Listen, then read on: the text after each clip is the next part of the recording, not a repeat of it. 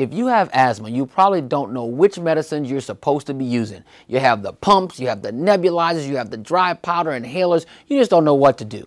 There are differences between dry powder inhalers and metered dose inhalers, and I'm going to tell you about them. The main difference is how the medicine is dispensed to the user.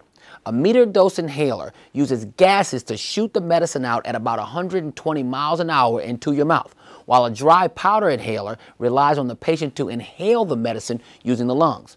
Many of the metered dose inhalers previously on the market contain chlorofluorocarbons, otherwise known as CFCs, which are actually harmful to the ozone layer. As a part of a worldwide effort to reduce the release of these gases, inhalers using CFCs began being phased out at the end of December 2008. Alternatively, dry powder dose inhalers do not contain any of these gases. The differences between metered dose inhalers is for the doctors to worry about, and you don't have to worry about them because if you can get it now, it's safe for you because the FDA has approved inhalers that deliver metered dose treatments without containing the CFCs. These inhalers dispense medicine like albuterol and corticosteroids in the same way, just without the harmful gases. So you can continue with your metered dose inhaler with little or no change if it's what works best for you.